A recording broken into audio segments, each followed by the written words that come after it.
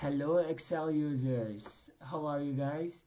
So in this video I'm going to demonstrate how to create a small neural network model in Excel, and I have a very tiny example here, and we are trying to estimate or predict a flower or petal color for a flower and using the length and the width of flowers. So apparently different flowers have different type of length and width, and I can see it in the scatter chart.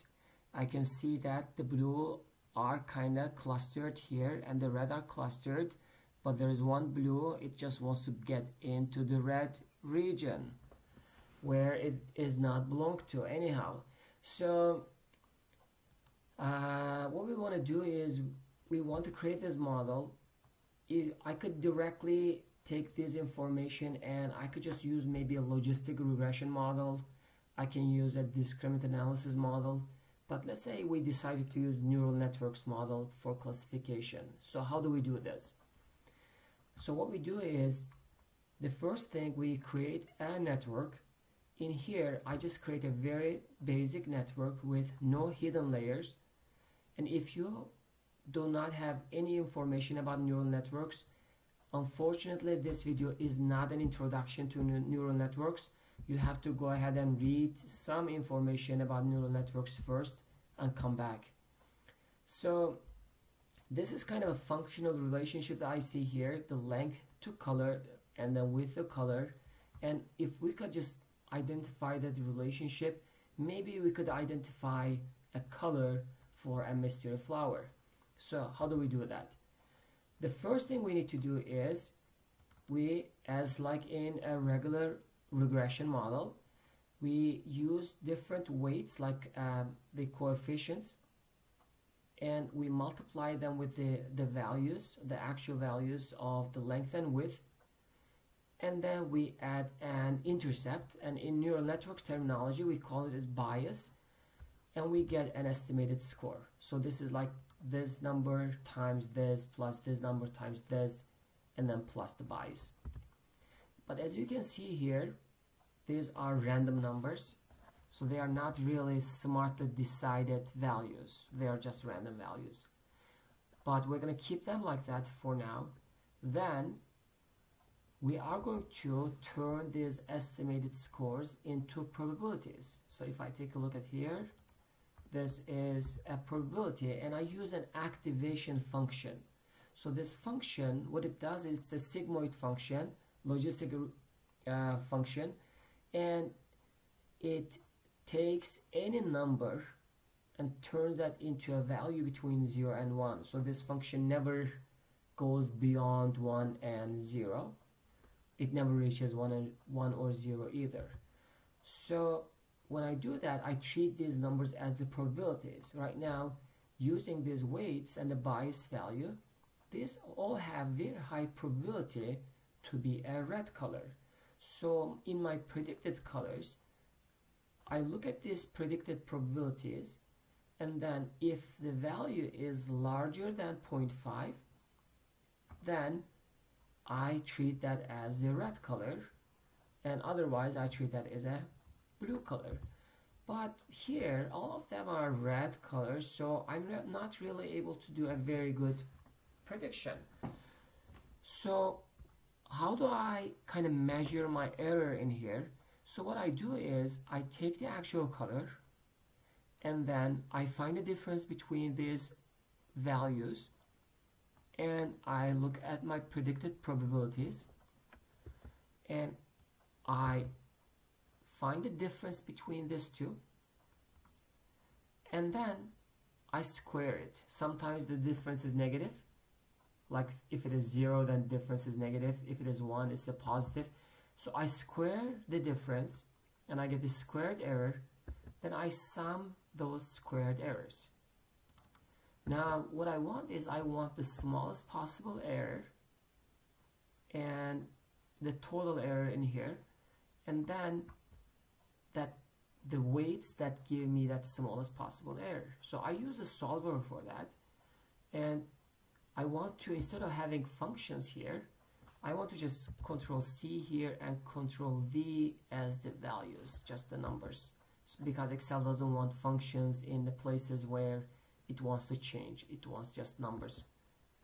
So here are the values. I go to solver, and then I want to minimize the sum of the squared errors, and then by changing these three values using a nonlinear function. So I click on solve, and then I realize here, okay, my predictions are better.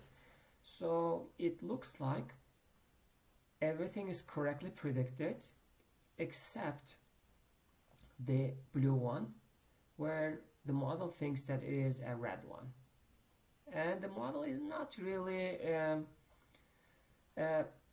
you know, the decision is not bad because it is in that territory. So I think it's kind of understandable why model selected that in that way. So how can we improve this? So let's just also take a look at maybe a mystery flower. If the length of this flower, so that's this one, it's 5 and the width is 1.3, we don't know the color, and what we could do is we could estimate the score using these and find the probability, and it looks like this is a red one. So let's just change this into maybe 1, the length.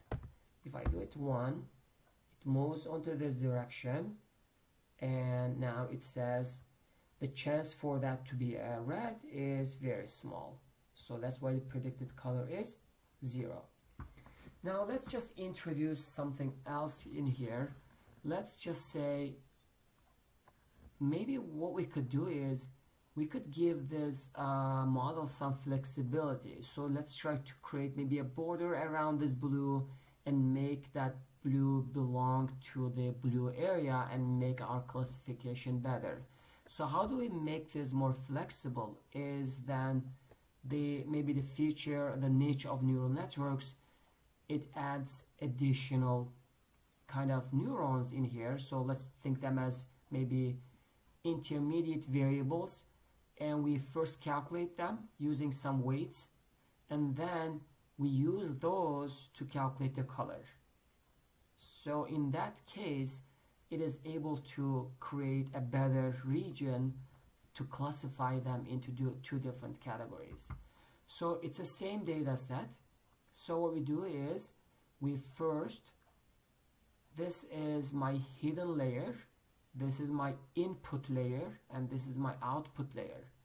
So as you can see, I have for the first neuron, the node of my hidden layer, the length and the width comes in, and so do them to the second one. So now this is H1 is the hidden layer 1, H2 is the hidden layer 2.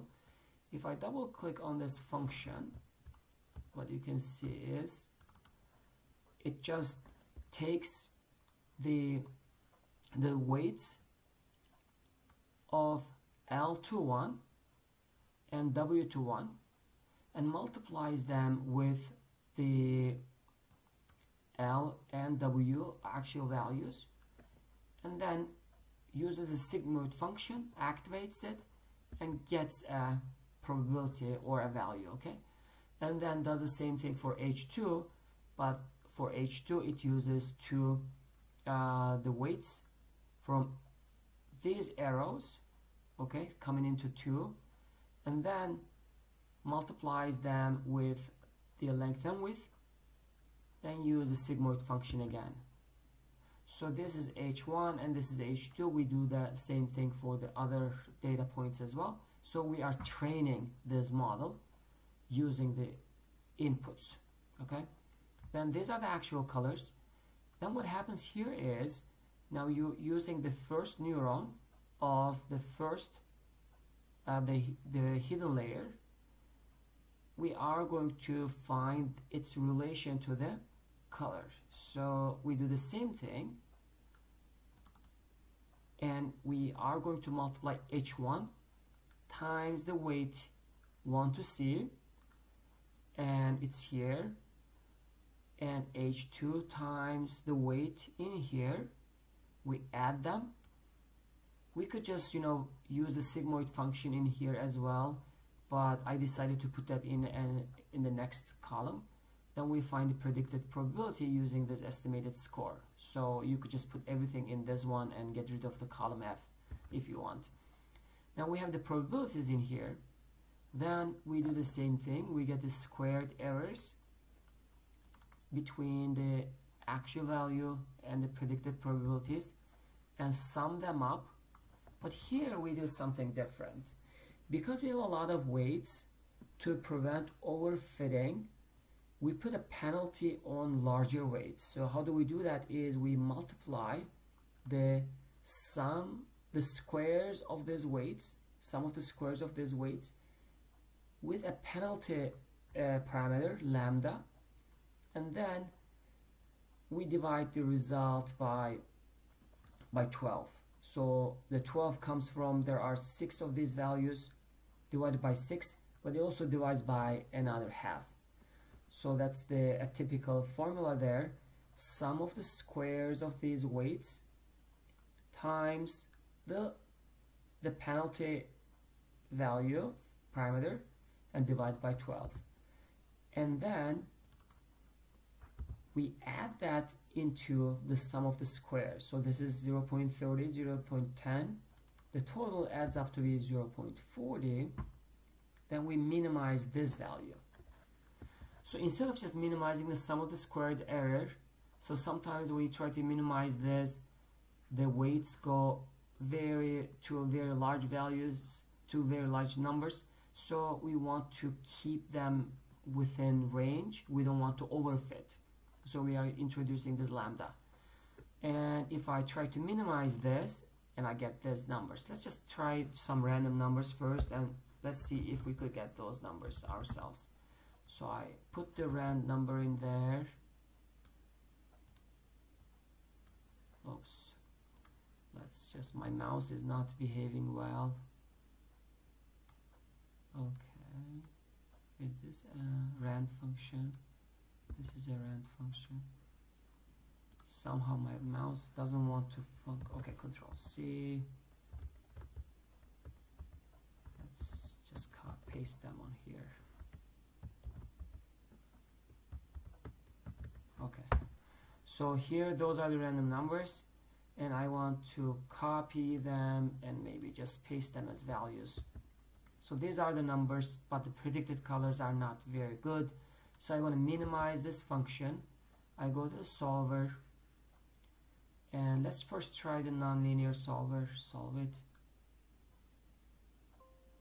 And it tells me that 1 0 1 1 1 0 1 0 and then 1. So it is not able to really minimize this value to a smaller number, but if you recognize the earlier value, it was smaller than 0.69, so this kind of got stuck at a local minimum. It wasn't able to proceed further. So if I try this one more time with a new solver, and I'm going to use a heuristic solver in here and copy this and paste it in here, solver and maybe evolutionary.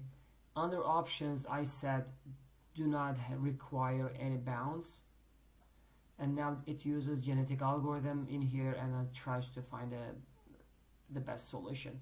So now we try to use this one.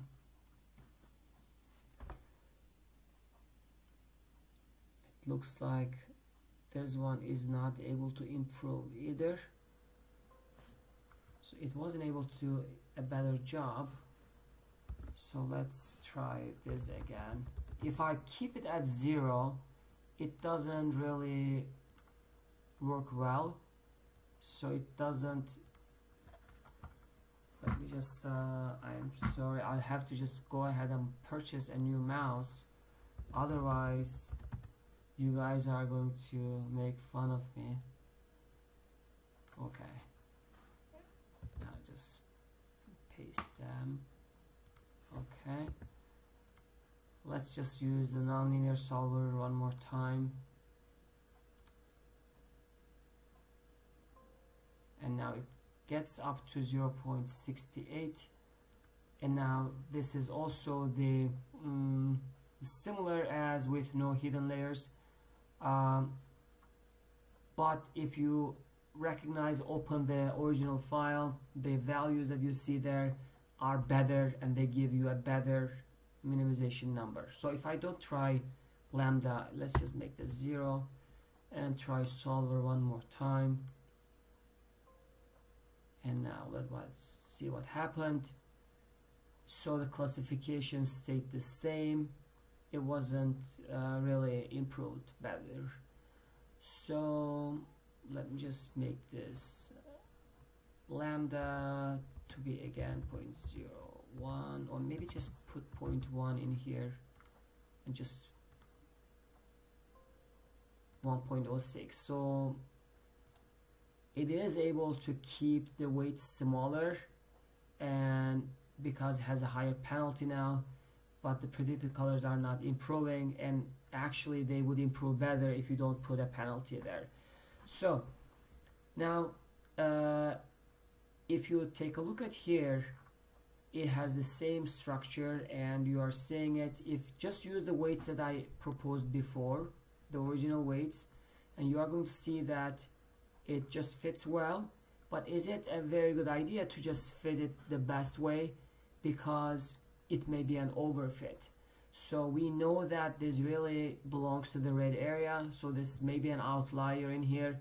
Maybe this is a better result to use, so you could just keep it in this way, and if you don't want to overfit. So I also had maybe this similar example, but put the blue colors somewhere in here. So now the errors are small and it was able to predict better, because now this is all these blue colors are in here, all the red colors are there. This is an easier prediction for the model than this one. It's not an easier prediction, but you know, it maybe it's more accurate prediction, because the result is going to be more accurate. Accuracy percentage is higher in this case because these two clusters are far away from each other. So I also have some R codes for you. If you want, you could try these codes in R. You can copy them and you can go to R, and then you can open an R script and run everything in here.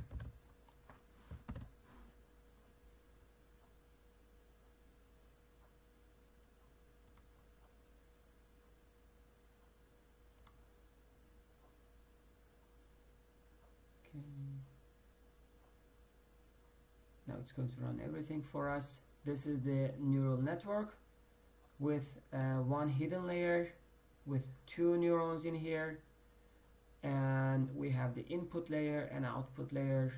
Error is actually 0.41, so they did a better job using gradient descent most probably. So I would recommend that for bigger problems you rely on R, but to understand how neural networks work, you could just use Excel to understand the idea, but rely on R or Python for maybe